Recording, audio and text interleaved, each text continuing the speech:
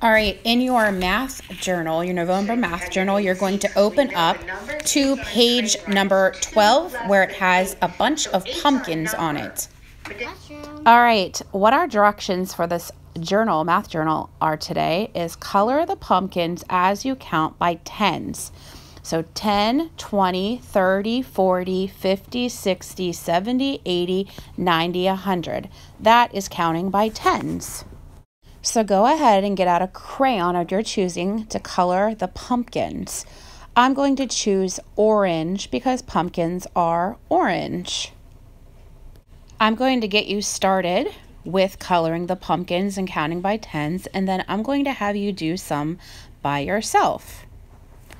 So the first one we're going to start with is coloring the 10. Since we're counting by tens, we're beginning with the number 10, and 10 is 10. It's the very first pumpkin, so go ahead and color the first pumpkin orange. Color the 10 orange. We're counting by tens. So go ahead and count that, or color that 10 orange. Now after 10 comes 20. Go ahead and color that 20 orange. Color that pumpkin because we're counting by tens, and we go 10, 20. The next one we're going to color is 30. Notice we don't color 26. That's not counting by tens. You would color the 30 orange. So 10, 20, 30. That's the one we're going to be coloring next. The next one we're going to color is 40. Notice we did not color the 38. 38 is not counting by tens. 40 is counting by tens. So color the 40. 10, 20, 30, 40. Think about which one you might color next. What comes after 40 when we're counting by tens?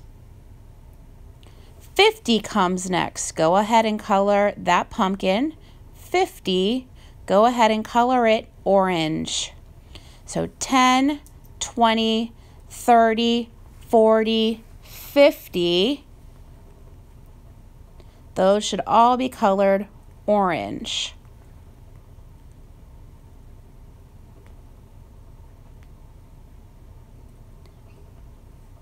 All right, so if you haven't had a chance to go, I want you to go in there and I want you to color 10, 20, 30, 40, and 50. I'm just going to go back in there and touch up my pumpkins a little bit because I was kind of sloppy. It's hard to hold my camera and color at the same time.